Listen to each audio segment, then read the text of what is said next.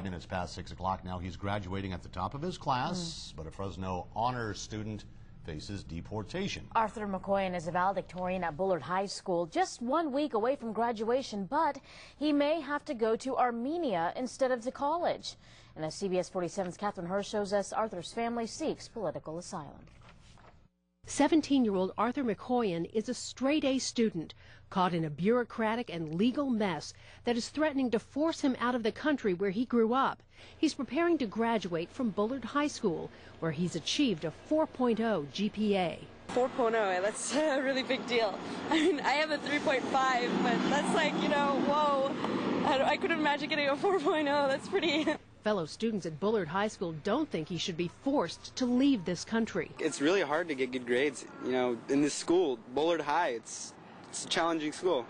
So to get a 4.0, you got to really try. So I think he should stay. He's committing himself to the work. Arthur's family is seeking political asylum. They fled the old Soviet Union in 1992, but the U.S. government told them there's not enough evidence to grant asylum, no proof they'd be persecuted if they returned.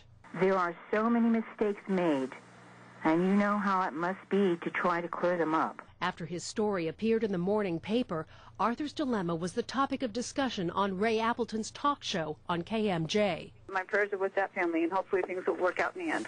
Students at Bullard think the rules should be changed for a person who works so hard to succeed. He should sit here, finish it, and then go from there. Arthur will be allowed to go through graduation ceremonies. He'll get his diploma, but he's scheduled to be deported just 10 days later.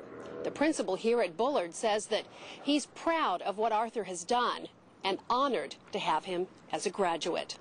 In Northwest Fresno, Catherine Hirsch, CBS 47, on your side. And apparently Arthur is supposed to graduate from Bullard High School on June the 10th. A lot of people are talking about this, whether the fairness of it all and so forth. And Congressman George Radonovich says he has pledged to intervene to see if we can overturn some decisions that were made by the government. All right, we'll keep you updated.